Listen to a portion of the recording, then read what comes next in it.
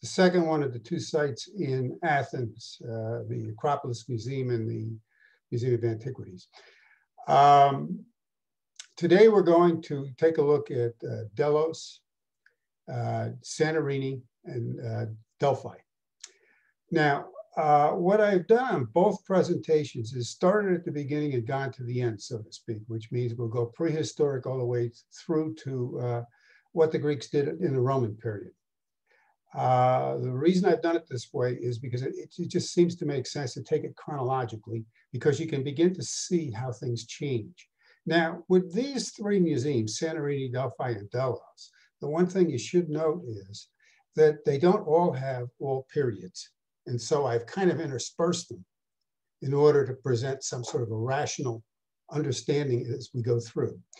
When you get done today, hopefully, you'll be able to spot what types of, particularly sculptures, belong to which period. And that's nice because what it does is it lets you look at something and have a little bit of understanding as to when it occurred and why. And that's what I'm going to try to provide for you. All right, let's go. There we go. All right, the first thing I think it helps to understand is how centuries and years are documented. Obviously, 0 year is, in our calendar, is the year that Christ was born. So AD centuries, that's after he was born, generally run, right from 1 through to today. We name centuries for the last year in the century. So 1901 to 2000 is the 20th century. Okay. If you do BC, it's precisely the opposite. 1700 to 1601 BC is the 17th century. Why? Because we start at 0 and you don't get a century till you go 100 years one way or the other, up or down. It makes sense?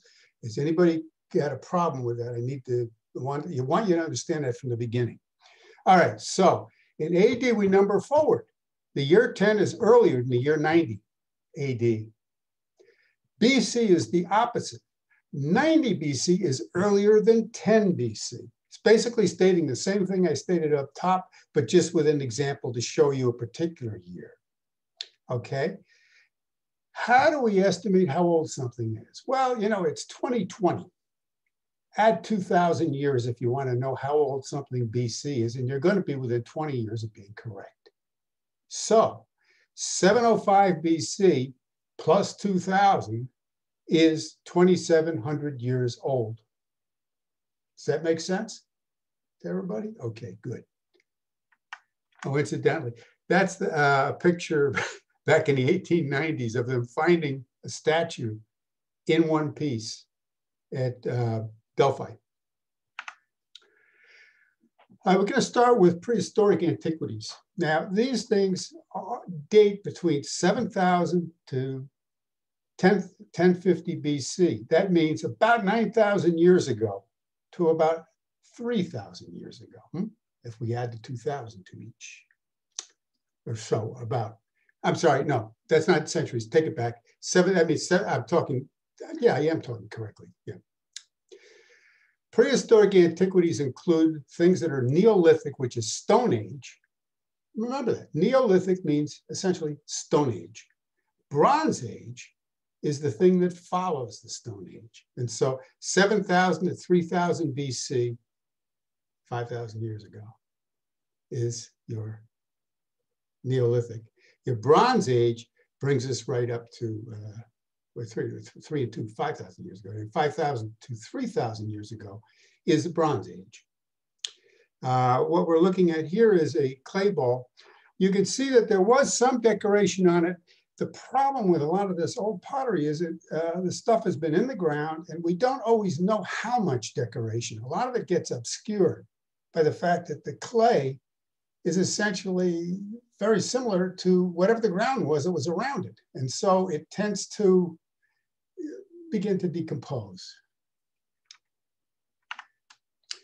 All right, the history of Greece. The Bronze Age is what we're going to really look at here in the beginning, and that is where essentially they were able to, for the first time, to take a metal, forge it or cast it so that it could be used as a tool, whether it's a sword, a dagger, a saw, all of those types of things. Once you had saws that were made of bronze, woodworking became far finer than it had been before. You can do a lot more with a piece of bronze into something than you can do with a piece of stone, right? 3 civilizations in this period that we care about. The Mycenaeans are the mainland Greeks. They're what we would consider, they're the Athenians and your Corinth and the major cities. Then you had Crete on the island, the Minoans. Now they had a major civilization that really was far in advance of the Mycenaeans. Toward the beginning and middle of the Bronze Age. However, by the end, they were eclipsed. And they were eclipsed because of an island called Santorini. It's one of the Cyclades, and what you essentially have is a circular group of islands, volcanic in nature, as is most of this area.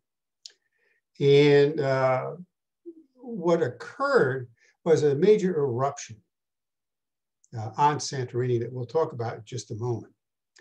But these are the 3 civilizations that are basically fighting each other, so to speak. What you'll find is when the volcano went off on Santorini, it decimated Thera, which is what Santorini was called at that time, and also decimated the north coast of Crete. How do we know that? Because they found it amongst dry type rocks, mountain type rocks, volcanic type rocks, a layer of seabed that would have been there for a certain period, caught, trapped in some of the valleys in the northern part of the country, to the point where, until the stuff died off and then it was covered again with more rocks. So we know that occurred. But let's go on. And I'm going to play a video for you now. I need to know that you can hear this as it starts, okay? So let me know if there's a problem. More than 3,000 years ago, a giant volcanic eruption buried the city of Akrotiri on the ancient island of Thera, now known as Santorini, turning it into a time capsule. Could this be the inspiration behind the myth of Atlantis? And if so, where is the volcano that buried the ancient city? Most volcanoes form a conical mountain with an opening at the summit. This opening is called a crater or caldera. At first glance, there's no volcano like this to be seen. Today, Santorini is actually made up of 5 islands. 3 outer islands encircle 2 smaller ones. The larger, inner island, is called Nea Kameni, meaning New Burnt Island. Volcanologist Floyd McCoy is traveling there to reveal the island's hidden secret. It emerged from the sea literally overnight, as recently as 1707. This little island in the middle is a volcano. It's the center of an active volcano. And if you're not sure about that, just look behind me. These fumaroles are telling us that there's plenty of magma beneath our feet.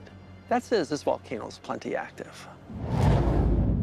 This tiny volcanic island seems too small to be the source of the giant eruption that buried Akrotiri. But seen from above, a new picture emerges. This is one of the most spectacular sceneries, I think, in the world. As a consequence of volcanism.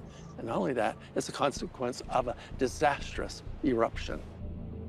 The entire bay, 7 miles across, is in fact an enormous volcanic crater. There is the lip, the edge of the caldera, and a cliff line that outlines the ancient crater or caldera of that massive volcano. 1,000-foot-high cliffs mark the rim of this monstrous crater. Experts don't believe the volcano is likely to erupt anytime soon. But 3,500 years ago, there is clear evidence it erupted on a terrifying scale. And the dig at Akrotiri has revealed clues that its inhabitants had warning of what was to come. Here we can see the sequence of events that led to the final destruction of the settlement. In about 1600 BC, Akrotiri was rocked by a violent earthquake. Then perhaps, several months later, the volcano issued a warning shot, covering the city in a layer of ash an inch deep.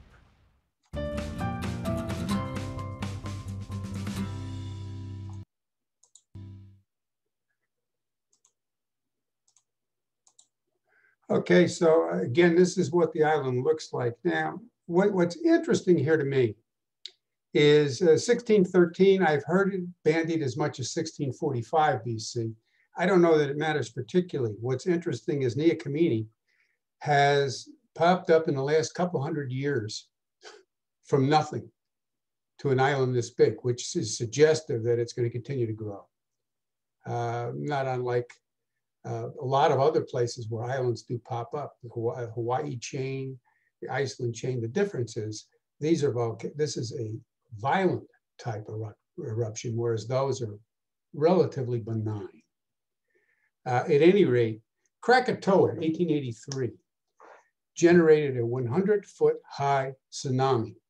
That's in Indonesia. Now, this one is believed to have been as much as 10 times as large. Now, I'm not saying that there was a 1,000-foot wave that went out, because it's a series of waves, obviously. But as far down as Crete, which you'll see on the map in a second, was quite a bit below it, it wiped their north shore out. And as I say, left deposits of sea in places where they were slightly inland where they shouldn't be there. And so obviously it went over the top of the hills, through the valleys or whatever, and did quite a job. The downturn in the Crete civilization was about 200 years long, and it began at this point.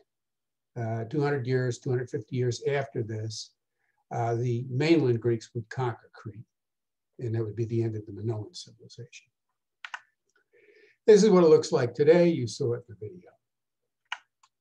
Now, this is the Museum of Prehistoric Theory, and it gives you, this is the first one we're going to look at a little bit.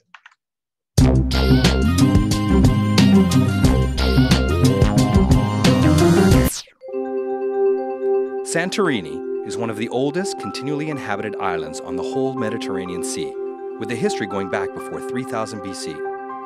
You can view some of the amazing ancient artifacts at the Thira Prehistoric Museum. This museum is often confused with the Akrotiri Archaeological Museum, which also contains finds from prehistoric times. The Prehistoric Museum of Thira is conveniently located in Fira, the main town of Santorini, so if you're staying in the town, no special trip is needed. The museum contains relics going back to 3300 BC and the Neolithic Age, when the Cycladic phase of early European civilization was just getting started. There are plenty of exhibits from the apogee of Thira, which was what Santorini was called in ancient times, in the 17th century BC. The best finds include amazingly lively and colorful wall frescoes and a solid gold ibex that was unearthed just a few years ago. And it's exciting to think that the volcano beneath your feet blew it all away.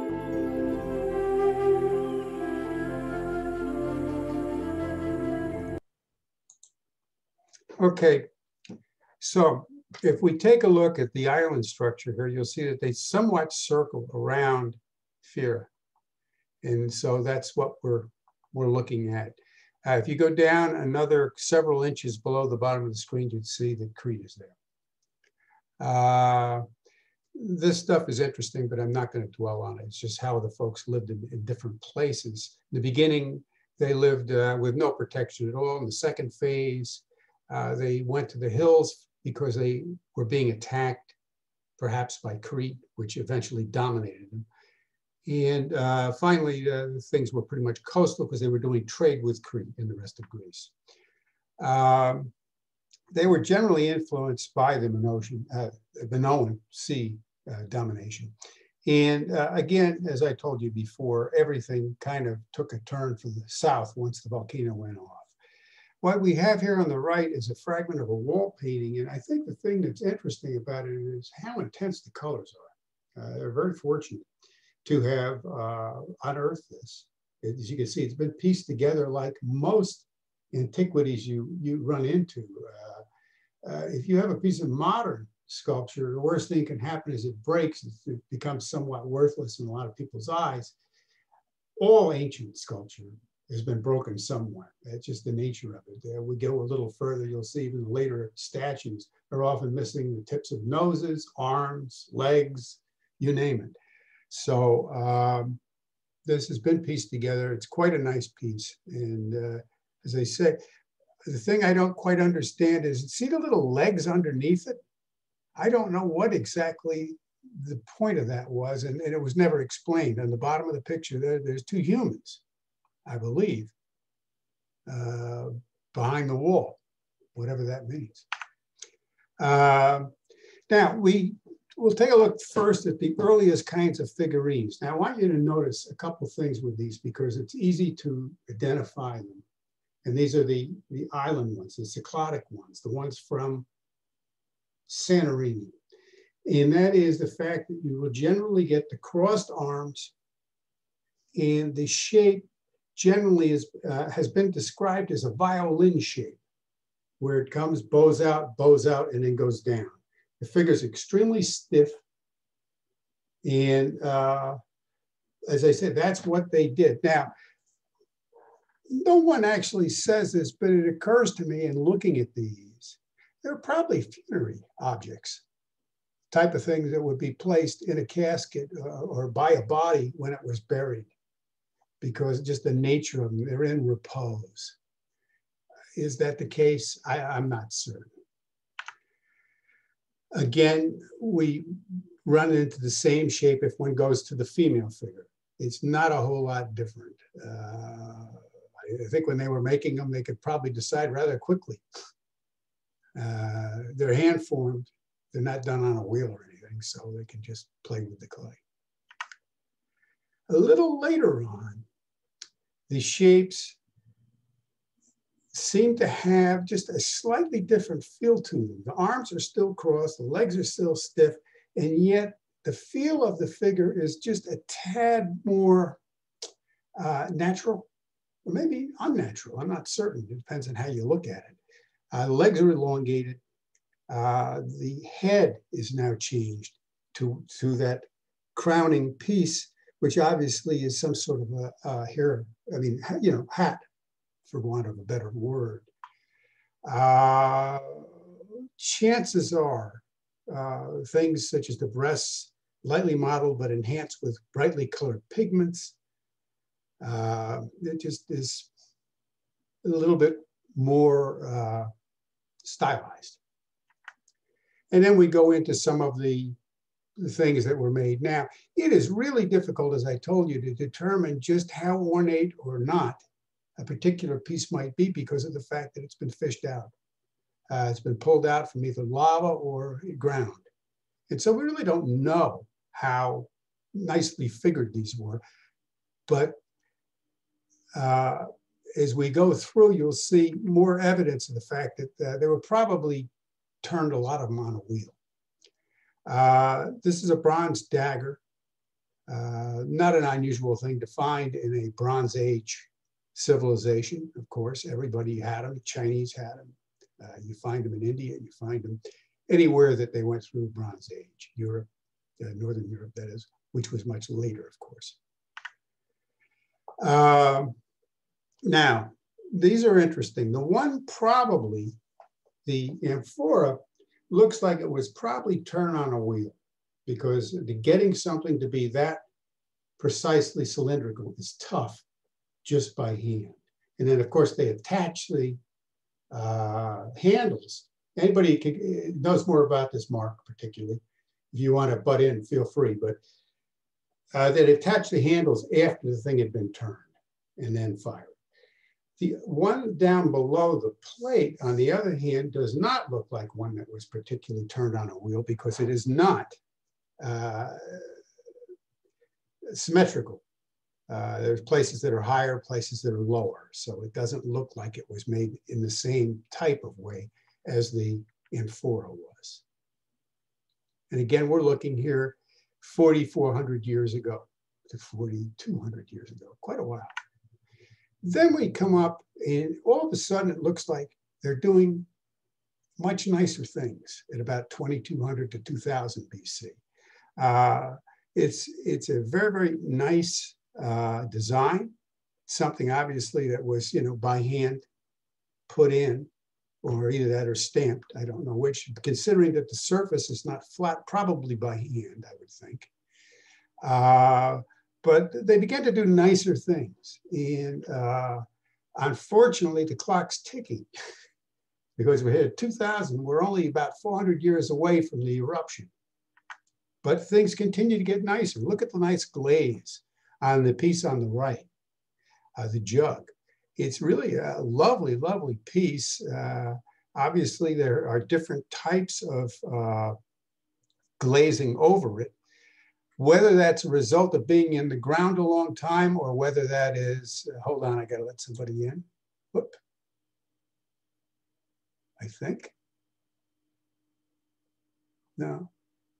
Oh, let me see something here, just a moment. All right, you can hand form perfect spheres and cylinders. Thank you, Sally.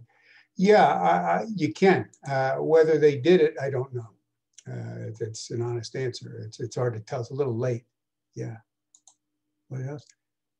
Christian is probably not burnished, not glazed. All right. I'm not a pottery guy, so you have to forgive me. My art tends to be two-dimensional. So at any rate, moving along here, and thank you.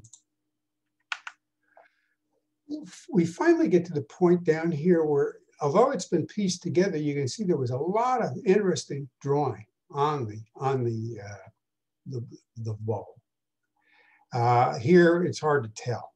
And again, I think that's somewhat typical of, was it originally a fine piece or a household piece? I don't know. But at this point, it's really hard to tell. One thing I would say is that this looks a little bit more heavy-handed in how it's formed than this handle here, which is the best I can use to try to determine that the one was a fine piece, the other probably was a not so fine piece. But I mean, everybody had to have them, so. And then we come up with things like this. Now, I'm always interested when I see bulls and cows because I've got a piece from China that is somewhere between 200 BC and 200 AD that's very similar to these. Everybody had cows and bulls, and so they portrayed them. What it would be used for, who knows? It could be a funeral object. It could be something kids played with. It's hard to tell. No one's around to tell us. And remember, this is prehistoric, so we don't have any writings to indicate particularly what they did with them. And we'll get to the writing in a bit. Now, as we get closer to the eruption, now we're just maybe 200 years away, we begin to get pieces that are obviously decorative for the sake of being decorative.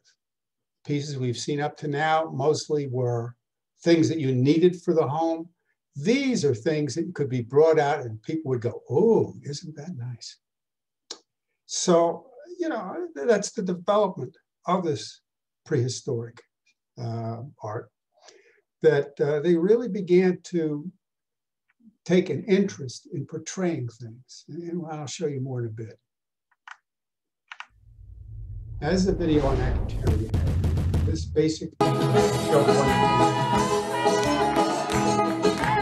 this is a tourism book, so both cultural and geological, that spans thousands of years.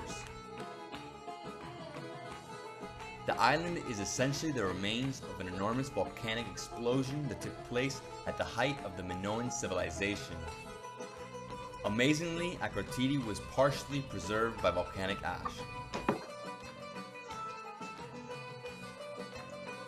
Right now we're in the ancient settlement of Akrotiri. This is considered to be the Pompeii of the Aegean because it's been preserved by volcanic ash. What you see behind me is a village that dates back to the 1650 BC, which is Middle Bronze Age period, but they found artifacts that date back to the 5th millennium BC, which is late Neolithic period. Santorini has great shopping, awesome wine tasting, but they also have incredible history, and you can't miss this site.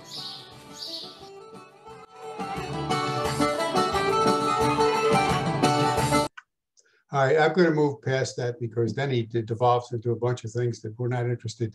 For what it's worth, when he did it, it cost €5 to get in. Okay, this is the house of Threnium. Now, why is that significant? I will show you. Right in here, I believe in there, they found the famous gold ibex, kind of like a deer type figure. And here's what it looks like. Now that's gold. It's hollow gold, obviously. And you can see where they molded the legs and the head on. They did the body, it was cast.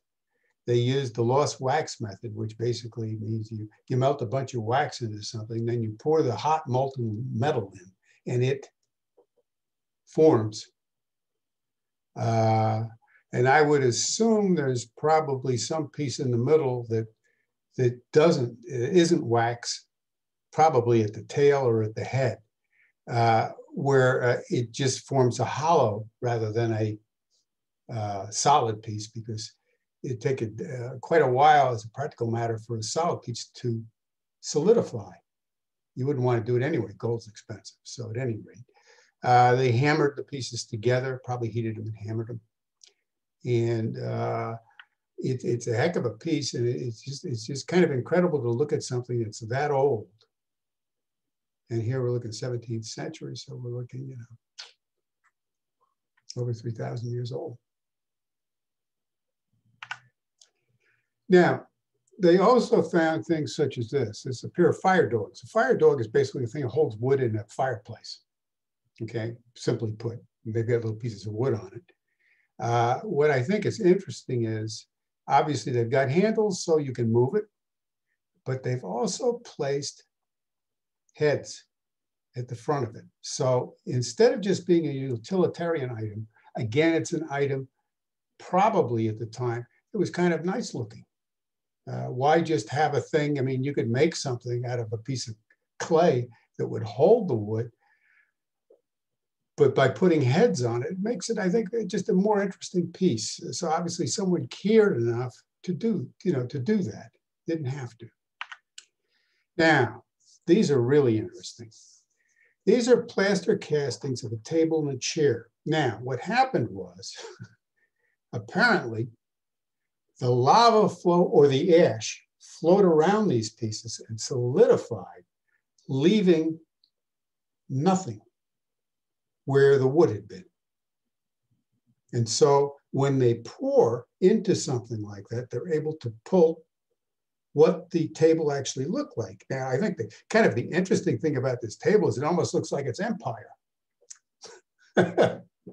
which of course it isn't. It's French, 18th century, at any rate. So we have a chair. You can see the chair coming up. We can only have one leg. They lost the other one. But the table, basically, you could use the cast as a table. Kind of interesting stuff. And this is 17th century BC. It's right before the volcano went up. And then just some interesting little pieces that I think that, are fun to look at, incense burners and little ovens. We have clay ovens still people use in lots of parts of the world. You put coal or wood in them, and you can cook in them. bronze. Again, you know, we're talking Bronze Age. They were able to cast the stuff, and it's a cast piece. It looks like to me, probably the handle's attached. And then, of course, the dagger. Now, the bronze dagger is interesting because it looks like it's got some gold on it. It would be my guess. And you'll see there's a lot of other pieces out of the museums in Athens that actually have, you know, figures in gold on bronze. So, but it's an interesting piece. Up here is where they'd attach a wooden handle. And you could use this dagger to do all sorts of interesting things. Saws. I talked about woodworking becoming much more possible when we went from the Stone Age to the Bronze Age. And here's a perfect example. This is a saw that probably, if you sharpened it a little bit, you could use today. The problem with a bronze saw is the problem that bronze has versus steel. It dulls very quickly and can't go through anything. It's too hard. So you'd be sawing mostly softwood, firs, I should imagine. Some other pieces, I thought they were kind of interesting because they're just a little bit different. Hard to tell what, but if you take a look at this pan, the baking pan, it is not constructed really any differently than any pan you'd buy today in the store. It's riveted in, just like you do today. Difference is the material. But it is quite amazing that we still use essentially the same pan that they used 3,000 years ago, 4,000 years ago. And of course, you have these clay seals. They would have been used to seal things or someone's personal seal. And I think what's interesting is, I think they did a heck of a lot better job on animals than they did on people, frankly. A lot of these are very, very nice figures. A dog, a deer of some sort, and I'm not exactly certain what that is. But there's a horse, a bull. So I say there are a lot of nice seals that they found. And again, these things were preserved because the stuff fell around them and basically sealed them off from air so that they were able to be preserved all these years. Now we come to why this is prehistoric. Until 2000, the script that was used for commerce and in palaces was a script called Linear A. It's not Greek, it's Linear A. It's its own thing. What's interesting about it is until last year, it had not been deciphered. It existed on Crete. It probably spread to Thera, but may not have. Because it was replaced with Linear B. Linear B has been translated for years. We know anything on a Linear B tablet. And the sounds on the Linear A are probably similar, but until recently they were not able. And they finally put a bunch of mainframe computers together on it and were able to do a translation using the computers, which is real interesting. It's kind of how the intelligence community breaks code. At any rate, so A was replaced with B, which may or may not have actually been used on Thera, although some of it has been found there. It probably originated on Crete. These were probably made in Crete. We don't know for certain. The reason that it didn't become the permanent Greek language was on the bottom here. And that is because generally all the words began without a consonant, which is not the way real words are. Most real words start with a consonant. And generally, they could only use one consonant. So sperma or seed wound up being spelled pima. Now, if you read these things every day and you knew the type of words that were being used because it was commerce or whatever, you'd have no problem. You'd look at pima and say, oh, that's sperma. You know, if they said, 10,000 baskets of pima, you knew it was 10,000 baskets of seeds or sperma. Same thing with Strasmos, stable, ta, to, mo. Now, again, it's not the kind of thing that the average person is going to be able to do anything with. So, about 750 BC, which is after what will be the Dark Ages, which follows these eruptions for the most part, a little later, you wind up with an adoption throughout Greece of the Phoenician alphabet, which allows you to do everything so that anyone can learn to read. Now, that's not wholly dissimilar to what occurred in China when the communists took over and took the long form characters, which were works of art, and turned them into short form characters, which could be learned about 1,600 of them or so, and you could read Chinese. Same difference here. Here, anyone could sound out what a word was. If you know how to sound out a word, you can learn to read. And that's what happened here. And you can see that starts off with the Phoenician, the Greeks modify it until we get to the modern, which is not a whole lot different than what we began with, frankly. Okay. And that's the basis, obviously, of what we use today in English. In fact, in every Western language.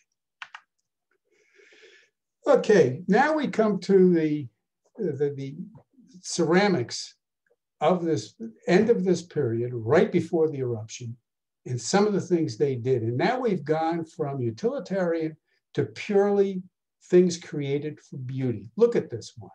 First of all, is an anthropomorphic eye and breasts on the piece, and this lovely, beautiful form of a bird. Okay, they did them for a number of different things. For instance, they did it for agrarian things such as grapes and barley, seeds. They did them for wild plants, wild creatures, bulls, ibexes, goats, lions, dolphins, sea creatures, swallows, deer, you name it. And also demonic. And very rarely people, which is something that we've not seen on any of this stuff, with the exception of those kind of crossed arm statues at the beginning, that had not been done for a while. So, how do we compare what's on Thera, Santorini, to what is produced in Crete? Well, take a look at the one on the left, and you will see that the design is far finer than the one that was produced on Thera in the beginning. Okay, now that difference is going to be less and less as time goes by. But once the Minoans dominated Thera, in the beginning, they kind of did knockoffs, and they weren't as nicely done. And I mean, how can you tell? Well, first of all, the design is nicer. The handle is a little bit more petite. This is a little heavier handle. It's easier to do a heavier handle than a light handle and have it stay together. And just basic things such as that.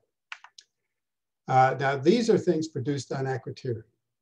And the first one is flower. The second one is one with a beautiful swallow. And these are just, and you notice again, eye and the breasts on this one. They like to do those pouring things and make them anamorphic. Yeah. Nice designs. This is just a row of them where you can see kind of the stuff that was being done there right at the end. It's a nice piece.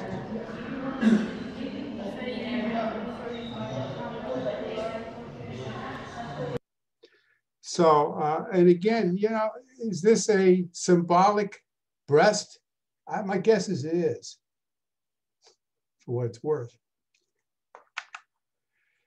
Dolphin picture and some lilies. Again, they didn't have to do this, but they did. The things would hold goods, whether or not they had beautiful pictures on them, but they had the pictures and they had the artists drawing them. The folks who made these are almost graduating from mere artisans to artists. I think that's most interesting, that they cared about how the things looked. Look at this one. The ibexes running around. Another of the swallow. They like swallows a lot, dolphins too. Some grains. Again, you want to know what's stored in the jar? Look. And it's showing you what they stored, I would assume. Nice way of doing it, particularly if everybody doesn't read. And this is a funnel. And again, I mean, it didn't need to have all this on there, but someone decided that they thought it would look nice to have it. And so they made it a beautiful piece. And some more of your anthropomorphic stuff. The eye, I mean, the eye is really delineated on the one on the right. There's no question that is an eye and that those are breasts. So. And they did some nice animal work. As I told you, I thought a lot of their animal work looked better than their human work. And this stuff, I mean, this almost looks like a Toby mug on the right. Anybody familiar with those British Toby mugs? But I mean, that type of figure is very, very similar. I mean, you could basically take that, plop it into Britain in a used furniture store, and someone would think it came off a Toby mug. So, I mean, everything is, I don't know, what's the original? I don't know. And I get some nice bowls on the bottom, some of the lovely birds. I mean, they churned them out. And now these are some pieces from Crete. Again, it shows you the Cretan stuff's a little bit finer. And these are also from Crete. Knossos was the capital of Crete. East Crete was obviously East Crete. And these were brought in. And then finally, we have this one. Now, this was from the Greek mainland. Look at the difference in style. It's not at all like the Cyclotic or the Cretan, the Minoan stuff. It is from the mainland. And it's a very, very different look to it than what the islands produced. And you know, Crete and Thera both were islands, different type culture. Some stucco tables that somehow survived. And again, we've got the dolphins on them and the birds flying over. They were obviously, it says that was used for offerings. I don't know. I mean, always remember when anthropologists don't know exactly what something was used for, it's always the way out to say it was a religious artifact. I remember we used to, I'm undergrad, I majored in anthropology, and I'll tell you what, we used to just chuckle. The professor would chuckle and we'd chuckle. If they didn't know what to call something, they say it must have had religious significance. Okay. Mainly because nobody knew what their religion was precisely, so you can't be wrong. And finally, some earthenware, just to show that they did stuff with different colorations, and obviously alabaster was available to them. It didn't exist on Crete or on Thera, so they must have imported it and then carved. Wall paintings. Now you saw some of these in the overview for the museum. I have enhanced the pictures slightly so they show up better. They're not quite as vibrant as I have them, but I thought that it made sense to be able to actually see what they look like, being more important than to totally be accurate in representing them. Obviously, these are quite nice. Now, this one is somewhat typical of most ancient wall paintings and a lot of things going up through the Renaissance, truly. And that is the fact that we tend to distort the important things in a picture. Take a look at the Renaissance picture here. It's out of a Greek church in the mountains in Turkey. And you'll notice that the size of Christ compared to the people is huge. Well, you wind up with the same thing here. You've got these people on the top where they would be way back. This is probably the ruler, be my guess. And he's big. And then these folks are behind him, maybe his wife. And then, you know, it's all out of proportion. What's important to them is big. What's not so important to them isn't. Then you have these. It gives you a feel for how women dressed, probably of the upper classes, I should imagine. But it looks like they wore something that resembled a culotte, best I can tell, but it can't be certain. See, looks almost like it's a culotte of some sort. It's two women. And that's that thing we saw before with the feet under it. Finally, a couple kids boxing. Now, the darker skin color is what is real. The lighter skin color is what's been reconstructed. So you've got to take this one with a bit of, you know, the gold grain of salt here. But what they obviously are doing is boxing. The way the kids dressed, they wore two long tails in the back and two short ones in front. And all the kids running around would all have that hairdo for the most part. Darker skin color generally indicates a male. Lighter skin indicates a female. The boy on the left wears jewelry. It indicates a higher social status than otherwise. This is an interesting wall. It's a monkey wall. Now, you see the monkeys all over? Not unreasonable to assume that until the eruption, there were monkeys there. There are still monkeys at the other end of the Mediterranean on, what's the big rock that the British still own that's in Spain? It escapes me at the moment. Gibraltar? Yeah, Gibraltar. And so it's not unreasonable to assume that somehow monkeys were there. Whether they were native or whether they were brought in, who knows? But we do know that these people traded all over the Mediterranean and into Africa. So it's not unreasonable to assume that they had monkeys there. Now, the Minoans from Crete down here were considered the first advanced civilization in Europe. The Mycenaeans, on the other hand, the mainland Greeks, were considered the first Greeks. And as I told you, the volcano went off on Santorini over here, and the Minoan, obviously Santorini was, their clock was cleaned, and the Cretan Minoan civilization began a 250-year downslide, which would result in the Mycenaeans eventually conquering them. Okay. So now we're going to move on, and it's 2:21. I want to take a 5-minute break right now, and then we will do Delphi and we'll do Delos. I think you'll find them, if anything, even more interesting than what we've done thus far. So it's 2:22 at 2:27. Let's come back together and we'll finish. Oh, Mark, how you doing today? I'm good. I'm doing good, thanks. How are you? How are you, Good. Tom? It's good stuff, huh? Yeah. I'm really happy you included so much of the ancient work, the clay work. That stuff is fascinating to me. Well, it tends to get, because of the classical and the, well, really the archaic, classical, and Hellenic, it tends to get ignored for the marble statues. And I think it's a mistake because the coloration follows into all of these statues, most of which were brightly painted. And we don't appreciate them that way. They look over the top to us, but to them, that was the way they were supposed to be. The other thing I thought of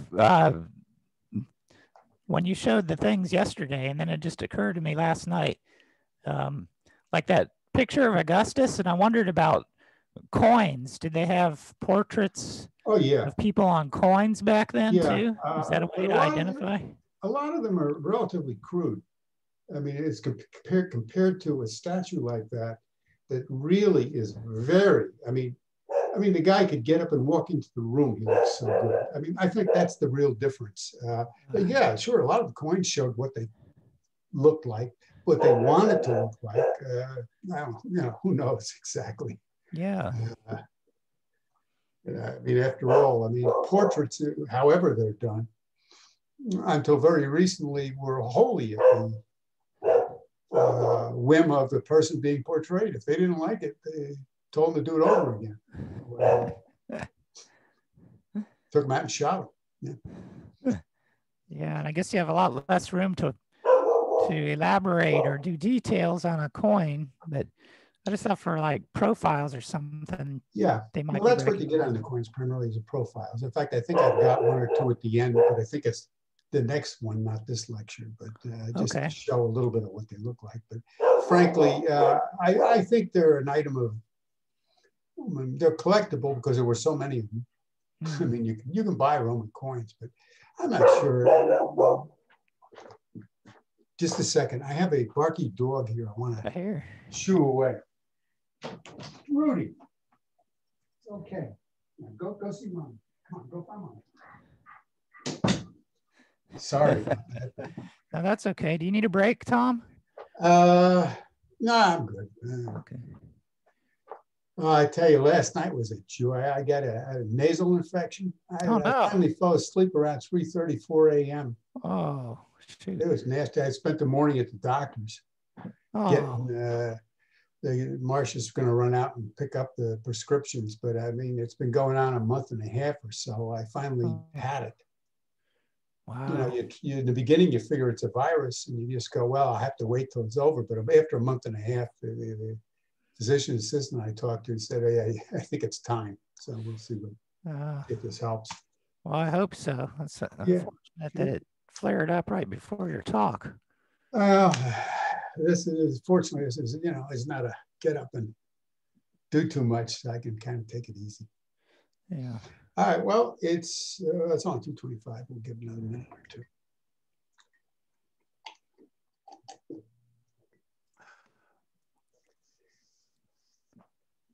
But yeah, it's nice to do this. I enjoy teaching's always, it's almost more fun to do the research and find this stuff than it is to actually be a pupil. I mean, stuff goes by, there's too much to absorb. Whereas when you're learning this stuff to teach it, you really, it imprints much better. It has to. Because if anybody asks a question, you got to be able to answer it, or you hope you can answer it. Yeah. Well, plus you got to go to these places. That's really amazing.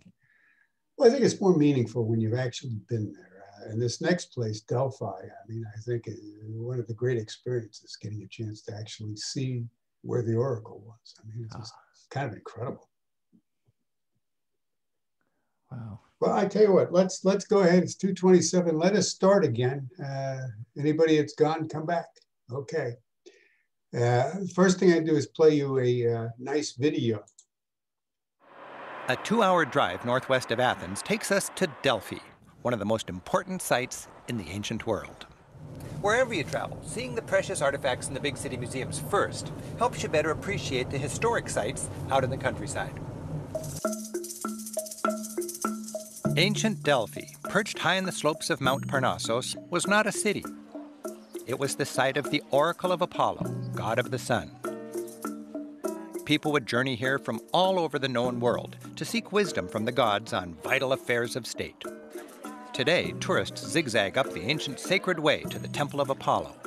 The path is flanked by the remains of Delphi's famous treasuries, monuments erected by city-states in gratitude for the oracle's advice. Local guides like Penny Volum-Kotsu bring these ancient and mythic events to life. So tell me why this place was chosen for the oracle. Zeus wanted to know where the center of the world was. He left 2 eagles fly from the 2 opposite ends of the universe, and this is where they met, here in Delphi. So he called this basically the belly button of the world? Yeah, the Omphalos. Yeah, this wonderful place became the center of the world. The resulting sanctuary of Apollo reached the height of its power between the 6th and the 4th centuries BC. The oracle became so influential that no great leader would make a major decision without first sending emissaries to consult the oracle.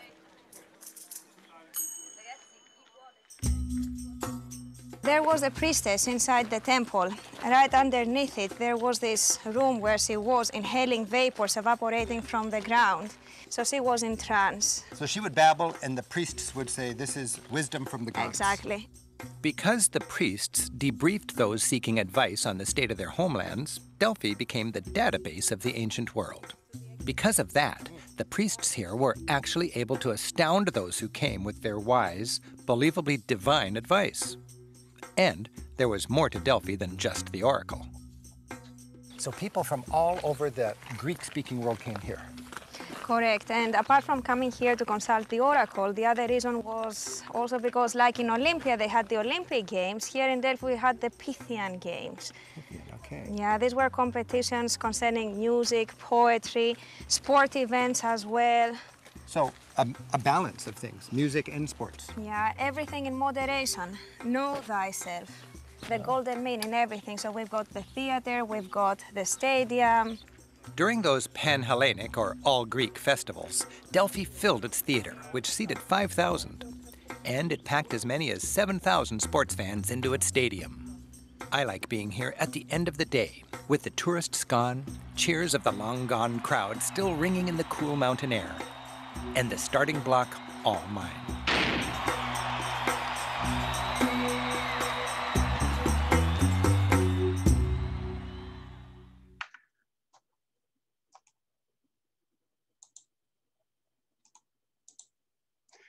Now I'm going to skip this one. It's an aerial view of the area, but you've kind of seen it. So we'll move. This is what Delphi supposedly looked like back when it flourished. Now, it looks great. And what I want to draw your attention to is this thing here, which we'll see again a little later, and a couple other pieces like this one right here. Okay.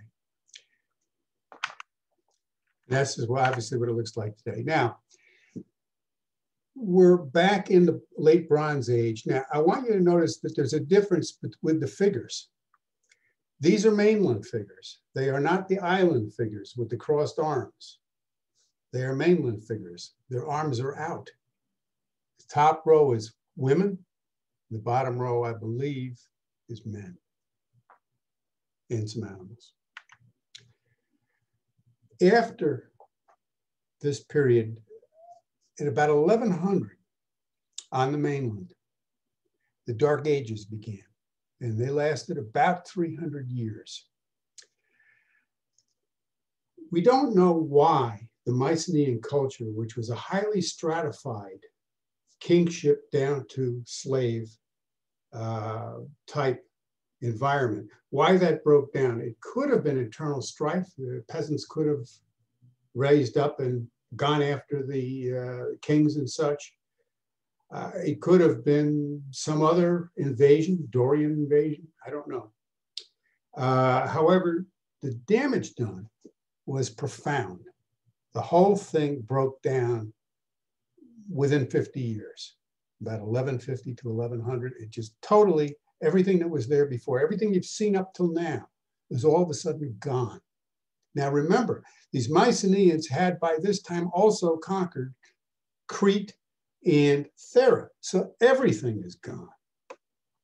So what we've got is obviously a time when if the palaces aren't there and the commerce is not there, there is no writing because they have not yet developed the Greek based on the Phoenician stuff that'll come around 750.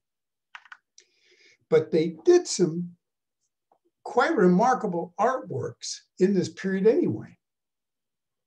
Two examples are these wine jugs. They went to a geometric type portrayal of things, which was very, very interesting. And I'll show you a number of pieces, but we're going to move quickly through them because we got to keep going. But at this time, we think they may have used the linear B, probably. But again, that wasn't something the common person would use. What happened in this period? Well, the most important thing that happened in the period was the first Olympics and Homer, who wrote his Iliad, Odyssey. Those things matter because they also showed some of what the history was from way back. These are the first records we have that are written of them. And they would be in Greek. What we know is Greek, not the linear A of B. Now, real quickly, periods of instability have often seemed to me to be times that promote new philosophies, things that take societies to make and cause them to make grand leaps. In China, the Warring States period gave us Confucius, Mao Tzu, Lao Tzu, Sun Tzu, and Lord Shang, all of which today still fashion what Chinese thought is. Whether it's the communist government, the nationalist government, doesn't matter. They all use these as justifications. The oppression by the church obviously resulted in the Italian Renaissance, which is spread through Europe. Absolute monarchies resulted in the Enlightenment, which gave us Jefferson, Franklin, and Adams, Hamilton. So when things get really bad, that's when the thinkers come out. The old one, I'd rather live in interesting times. Bad situations create interesting times. All right, female figurines. You'll notice the hands are down the sides, or they're up. They're not crossed like out in the islands. We've made some progress on what the body looks like. These things actually begin to resemble what humans really look like, particularly the one here. Different types of things created out of bronze because we're still in a Bronze Age. And again, shield, what looks to have been a griffin. And then all of a sudden, and this is the thing that always amazes me, around 700, everything changes again. And now all of a sudden, they begin to settle into the city-states. Where the only city-state that had kind of existed throughout the Dark Ages was Athens. All the old cities were abandoned. Now we get the cities that we're familiar with, Corinth, and Sparta, and Athens. And all of a sudden, things begin to coalesce. Art changes. And we begin to get these archaic. Now, you'll notice a couple things about her. First of all, she's kind of stiff. But the most important thing, the eyes and the mouth. The eyes have a kind of slant to them that you'll see a little more as we go through them. But the mouth, they got what I would call the silly smiles. And they all look like they're more related to each other than to real people, because people don't really look like that. So if we take a look at pottery, what do we have? These telling eyes and silly smile. And it's on all of that, plus that's the weapons that they're using at that point, okay? Terracotta, they're decorating the interiors of their buildings with these lovely terracotta borders. And again, they're very colorful, okay? And then we hit something like this. Now, all of a sudden, we've gone from little statues that are 6 inches high of people to monumental statues, which are over life size. These guys are over 6 feet tall, as you can see from the people behind them. These are the twins of Argos, and it was founded at Delphi. And they're kind of interesting figures, wouldn't you say? So here's how they found them. 1893, 1894. These guys, they start digging, and lo and behold, what did they find? A couple statues. And then we have the Sphinx. Remember I showed you that Sphinx on the top of that column when we showed what the place looked like? They were sent to to Delphi by the people of Naxos, which was an island that was rich, and mounted on these columns. Here's what they look like today. And it's just incredible that these have been well preserved. Now, again, I caution you, when you see the lighter stuff cast, that's not original. But being, they've got enough of it that they can pretty well tell what it looked like originally. And so there it is, complete with smile. Tom, what were those made out of? They would be made out of marble. Oh, they're marble. Okay, thank you. Yeah.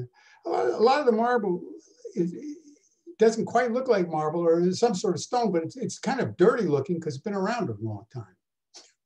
You know, I mean, you really don't want to go clean them up too much, but then you lose the definition. It's the serpent column. I showed you that too. This commemorated a war that they beat the Persians in 479 BC. It was brought to Delphi. Now, see this part of the column? This is the bottom of the column. Constantine comes in and chops off the top of the column and takes it to Constantinople. And so you've got part of the column in Delphi. The rest of the column is now in Constantinople. Here's what it looked like. Originally, it had 3 heads of snakes on top. Snakes were considered a good thing. A lot of your people a little later in time, classical, will be shown with snakes. It's a virility thing, I suppose. Here is one of the heads. The heads disappeared in the 18th century, but they found one. And so there it is. So this is what the column would have looked like. Obviously, whoever drew it didn't get the column's proportions real tight, but at any rate, that's what it looked like. So you've got this column at the bottom is in Delphi, the top is in Constantinople, and the pieces from the top are in a museum. Real quick, Greek temples, pediments, metopes, friezes. Friezes generally in the interior, and they go all around the whole building, generally forming some sort of a story around the whole building. Might start off with the gods, go to the warriors, and then go to the slaves and people carrying the stuff for the society. And then as you come all the way around, you're back to the gods.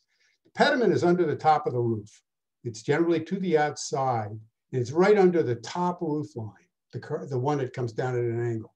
A metope, on the other hand, is generally between architectural members below a pediment.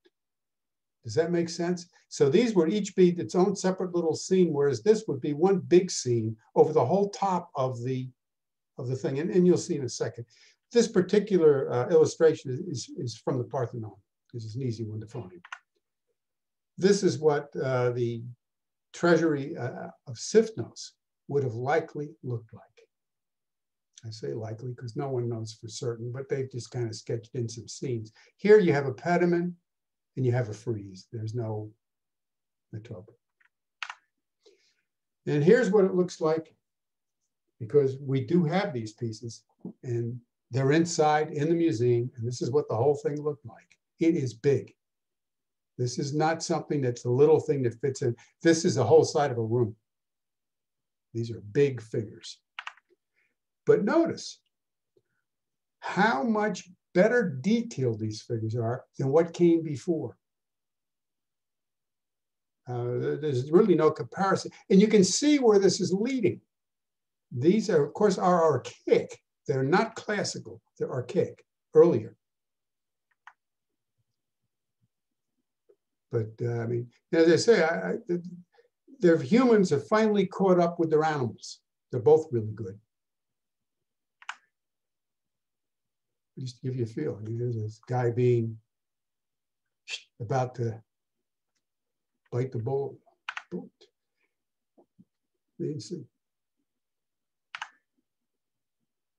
But I think they're interesting figures, and I think that this is what they would have looked like. Mark and I were talking about this at the break. It's hard for us to conceive that they would go ahead and paint all of these things up. But as we go through, we're going to see, particularly when we get to museums in 2 weeks, how an awful lot of the figures were painted up to the hilt. They thought that that was beautiful. This is a silver sheet from a life-size bull. It's mostly silver with some gold on it. Just to show you that they there's certain things like this that they probably brought out some sort of a rite having to do with fertility, I should imagine, bulls' fertility. You know. Here's a bunch of gold they found. Now, what's amazing to me is all this gold was just left there and nobody found it. It must have been buried by somebody. But you can see the crown, different pieces that they had. This is what a figure would have looked like with that. And it's supposed to have been Apollo, they think. It would have been probably in the temple of Apollo, or the treasury of Apollo, the temple rather. And then we get some other things, just gives, again, but you note the smiles. It's hilarious. The guy's in battle and he's got this goofy smile. Go figure. Again, some more. This is Hercules and some of the things, some of his tasks. And then the famous lions. We find lions a lot of places, and we'll show you some more later. But yeah, different ones, different sculptural ability. I think the one on the left is a little bit better than the one on the right. But then we get to the classical period. Now this is the apogee. This is the point that everybody looks at and says, wow. But you could see it was coming through the Archaic period. Now we don't have the funny little smile on the face, and we have a way that the body is standing that is far more natural. But it's natural without being over the top. When you get that Hellenic period, it goes over the top. But now it's just natural, and they kind of revel in the beauty of the human body, for what it's worth. Obviously, they're not 71 like me. I don't think I could model for that one. Plus, he's naked. So at any rate, on we go. This is a very, very interesting piece. She is holding up what would have been something that a fire would have been lit on. So it would have been in a room lighting it. But again, they went to quite a bit of work to do that. This is a family votive offering. It just goes to show you, if you had a lot of money, you had a bunch of statues prepared, one for everybody in the family, and you'd have your own place. Okay. And then this is the type of thing that might be on the outside of someone's tomb, where you have the God who's big and the worshiper who's little. That would be probably who's buried there, the little one. And then you get some of these statues that look like they really were grand when they were done. You have the king carrying away, abducting this princess of Athens. And it's just really, really well done. It looks much better in person, but you can see the hole there where all the stuff is. It's kind of interesting. That's it from Delos.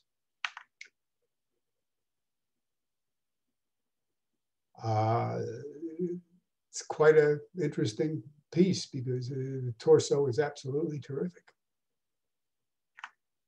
And then the animals. I always like the animals.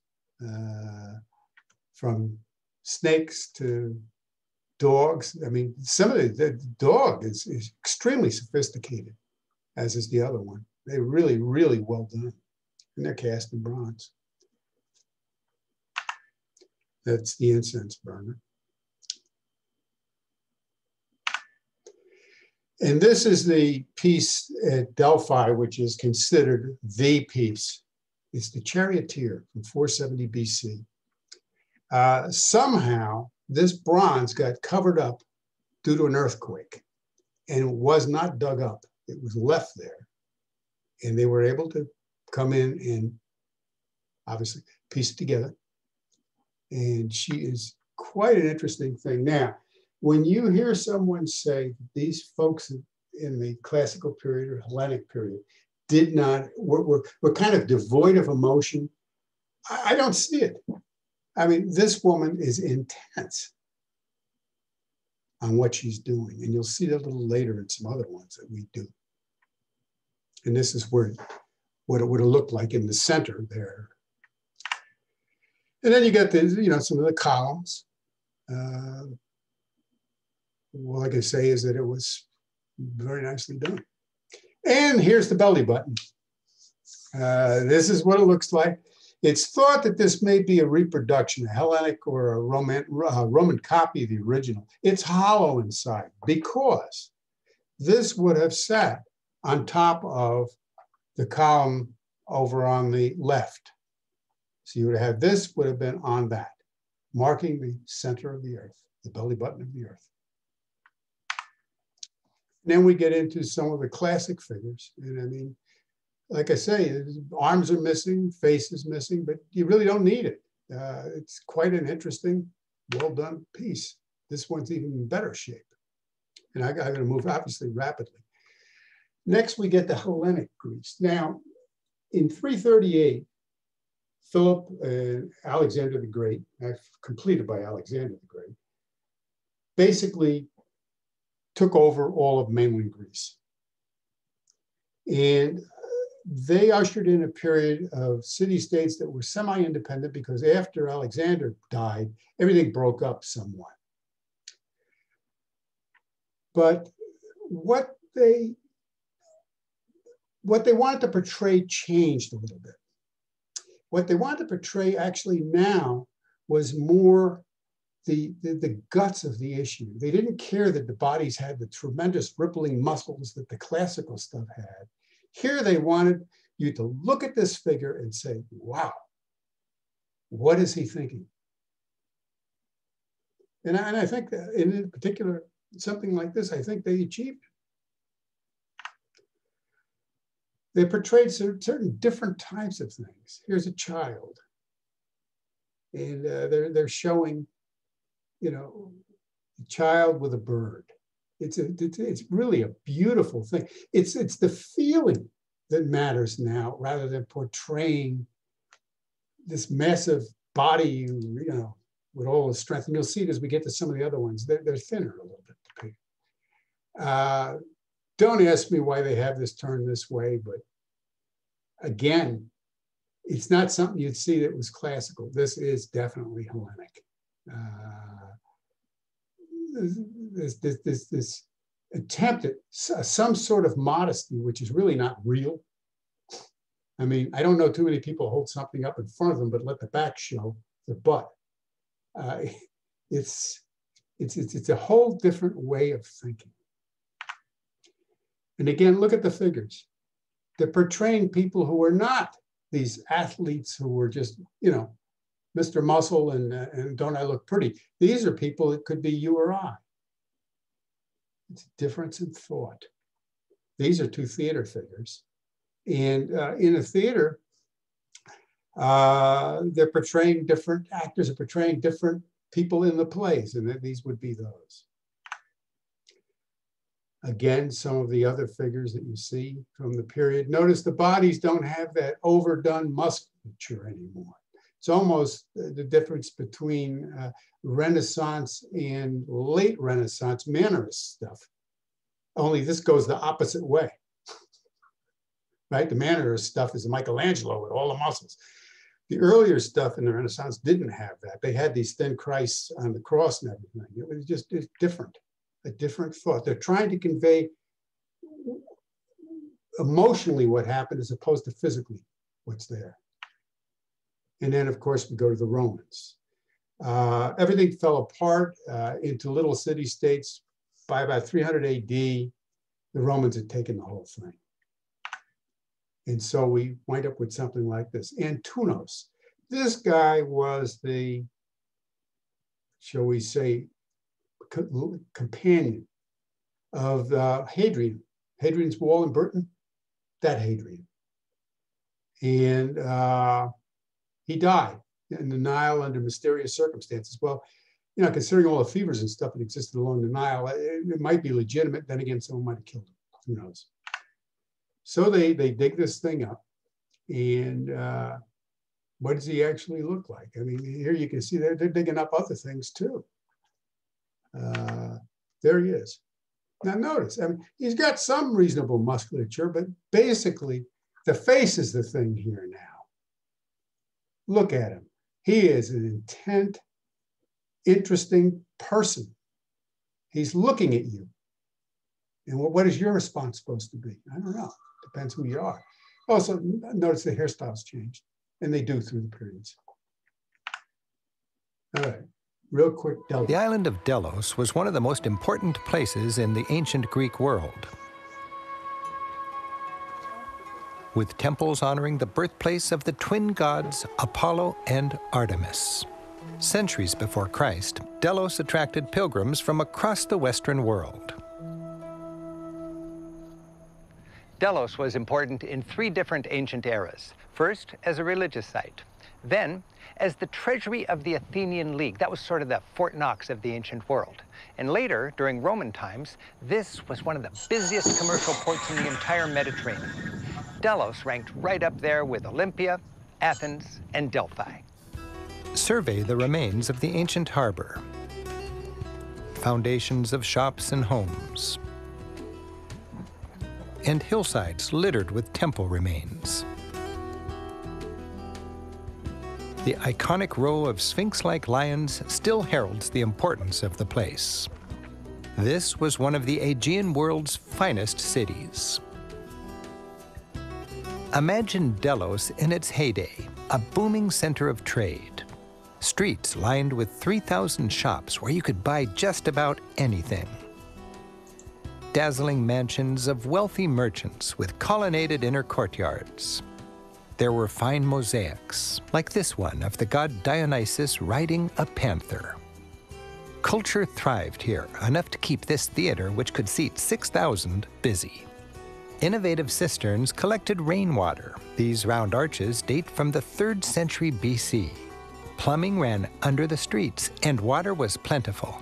Local guides demonstrate still working wells. One of the 200 wells and cisterns in the city. Fresh, drinkable water from the rich aquifer underneath us. And it was enough to supply the 30,000 people at the peak of the flourish of the city. 30,000. So for more than 2,000 years, water has come out of this well. You can still drink if you want. Very nice. About a century before Christ, Delos was devastated by a terrible war. It never recovered and was eventually abandoned. After 14 centuries of silence and darkness, it was finally excavated in the late 1800s. And today, the ruins of Delos are ours to explore. I capped my visit by... I'm going to have to move on because we don't have a great deal of time. The lions of Delos are famous. And here they are inside. They've taken the ones that were outside. They've taken they've cast from these to have those so that they would preserve these. They were out until the beginning of this century, last century rather. Now, what has happened to the lions through the ages? This is an old picture of the lions down here. And this is what they did when the Venetians owned the place. They took a lion and look what they did to his head. Is that awful or what? Absolutely terrible. And it's still at the Arsenal in Venice if you go there. I agree. It's an atrocious modern head. And here are some of the statues from the period. Artemis and the Muse. And again, you can see they're clothed. It's a wholly different. And then we come to the frescoes. And these are, I think, the real glory, the frescoes and the mosaics in Delos. Look at the work that they did on these. I mean, these would have been in homes. They would have been in public buildings. And a lot of them are not great art, but they're the art that they lived with, which I think is, in a sense, almost more interesting because you can almost imagine this in someone's home, the one on the right. Again, we have the terracotta on the top where they basically it would have been up on the line right below where the ceiling meets the wall. And you have these, and it portrays all sorts of interesting things.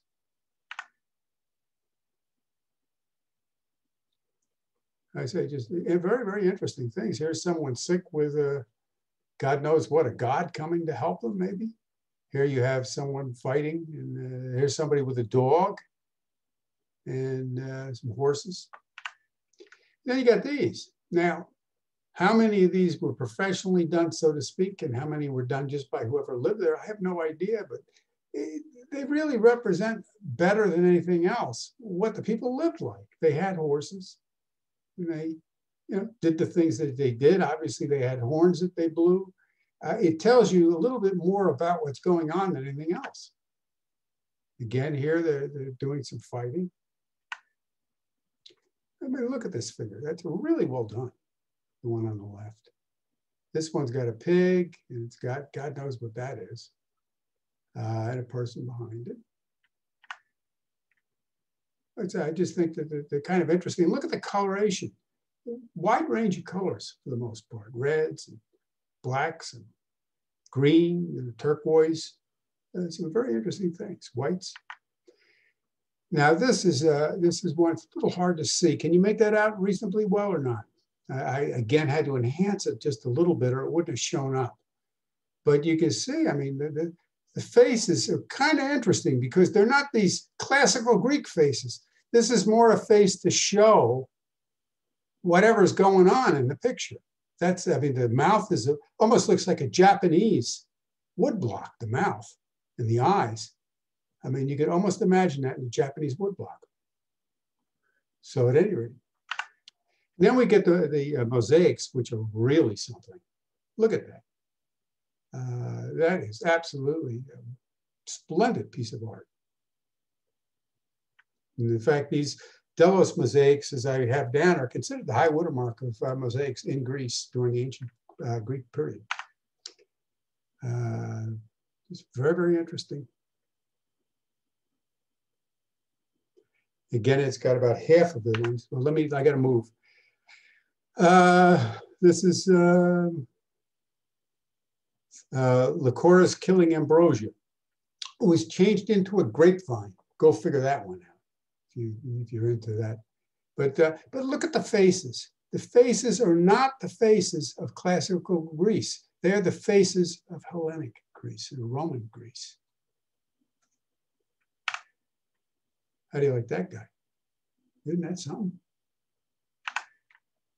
This is an enhanced version.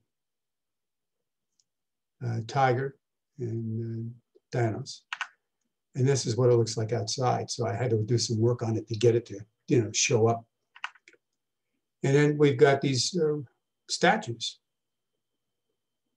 And they're really well done. It's a shame we don't have the whole statues because they're really, really well done. And then this kind of work almost foreshadows what we're going to see around 600 AD, 400 AD, the Roman stuff. Very similar how it's done. Now, next week, we will do Athens, and I am done for the day. I will put this on, and you can sign out as you like, but this is a wonderful drone flight over the Acropolis. And want to stay and look at it? It's 8 o'clock. It shows you what the place looks like. That's Athens.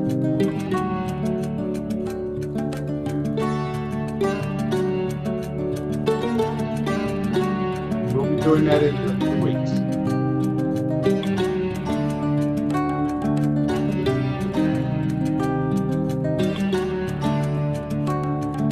And I want to thank everybody for joining me today. On behalf of the Senior Center, we're delighted to have you come back. Kind of like voting early and often.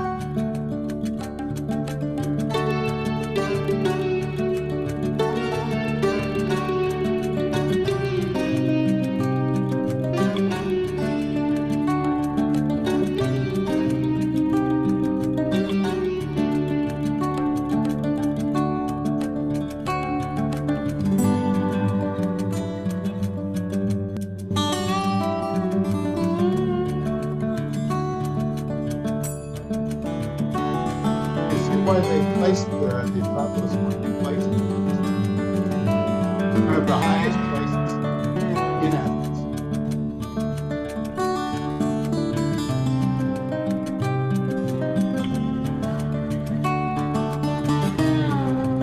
Playhouse down on the bottom here, they do plays and things currently. They still do.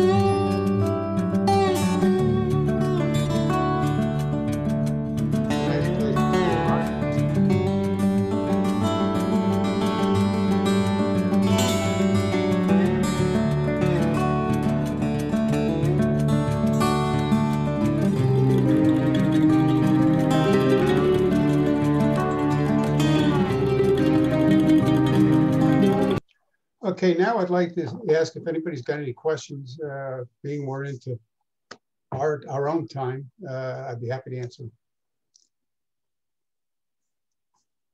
You can just unmute if you have a question. Yeah, everybody can unmute. If I did not get the meaning of the freezes. What did you say that is? The freeze? I'm sorry, I didn't hear you. Beg your pardon. I said I did not get the meaning of the freeze. I think that you were talking about. Oh, okay. Decorative. A freeze would, all right, you've got the pediment, which is right below the roof line. Okay. Then you've got the metope, which generally is right below that with architectural members separating the different pictures, so to speak. And then a frieze generally will go all around a building. Oh. And what it's trying to do is portray, for instance, the end of the Peloponnesian War. And so it starts off with the gods, which is what caused them to win. Then we go to the rulers, then to the soldiers. Then you might, as you go around the building, come up with the artisans doing whatever they do. And finally, the slaves, as you come back around the building and meet up with the gods again where you started. So it's literally a tableau that continues all around, as best I understand it. Okay. Does that help? Yeah. Yeah, go ahead, Nancy. Tom, I had a question.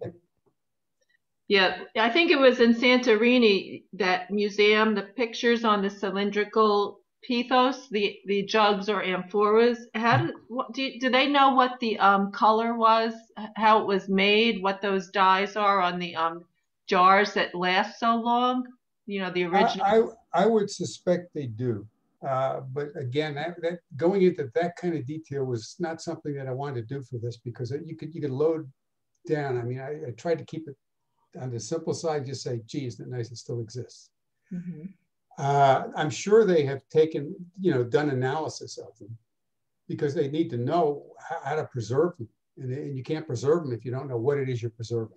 Certain things tend to preserve once the air hits them a lot worse than other things. Anything that is iron-based is going to green on you, essentially. Same thing with copper or tin or bronze. So I'm sure that they know precisely what it is, but I don't know that. I didn't read anywhere particularly what they were. My guess is, going back that far, you're talking berries and different types of grains and such, right? I mean, you want blue or purple blue, you go and you get flax. I mean, that type of thing, right? So, Thank you. Sorry, I don't have a better answer. No, that's a good answer. Thank you. Anyone else? Well, thank you. I hope to see you all in a couple of weeks. I think you'll find that the museums in Athens are really spectacular. Things that they have, I mean, are just incredible. I could go to the Antiquity Museum and stay there for a week. It's just astounding what they have. And in the Acropolis Museum, which is brand new practically, it's laid out just like you'd want a modern museum to be. It is absolutely user-friendly. Things are put out in context, which is what's so lacking in so many museums. You'll see these things out, but you don't really, unless you want to read a page of, what it's about, it makes little or no sense. In the Acropolis Museum, the way the stuff is laid out, it makes abundant sense immediately, because they've basically taken the frieze and run it around the whole interior of the museum. It's incredible. I just wish they had more of the original stuff because of the fact that a lot of it they had to reconstruct that lighter color as opposed to the darker, which is the real. But it's still marvelous. Thank you so much, Tom. This was a great presentation. I really want to go to Greece now since I watched this. Yeah, but you got to look at more. You got to look at more than the, you know, the mountains and all of that stuff too. People did create some good stuff there. Yeah. Wonderful job. She's Really a geologist. That's the reason I say that. You know. Yeah. But if you are not registered for part 2 in 2 weeks, please go on our website, TallahasseeSeniorFoundation.org, and find the class and go ahead and register. Thank you so much. Check out our other classes too. And thanks everyone for joining us today. You all have a great Tom. Yes, ma'am. Thank you, Karen. It's good to see you all. Thank you very, very much for joining me. And I hope that you enjoy the one in a couple of weeks too. Thank you. Okay, we'll see you then. Bye-bye. Bye.